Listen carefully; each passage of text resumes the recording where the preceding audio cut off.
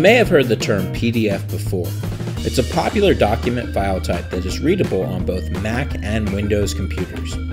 PDFs are designed so that the file will look exactly the same on every computer, regardless of whether the computer has the same fonts or programs you use to create it. On a Mac, you can turn any printable document into a PDF.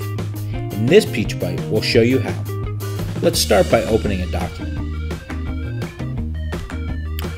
We are using Pages in this demonstration, but the process will be exactly the same for all programs. Next, we're going to click on File and then Print. In the bottom left corner is a button that says PDF. Clicking on this button gives way to several options. We want to choose Save PDF. At the top of the window is the Save As option, where we type in the name of the file. We can also choose the folder we'd like to save the file to on the left-hand side. I'm going to choose to save the file on the desktop. At the bottom, we see options to give the document a title and an author. You don't need to fill these boxes in, but you can if you wish. When you're finished, click Save.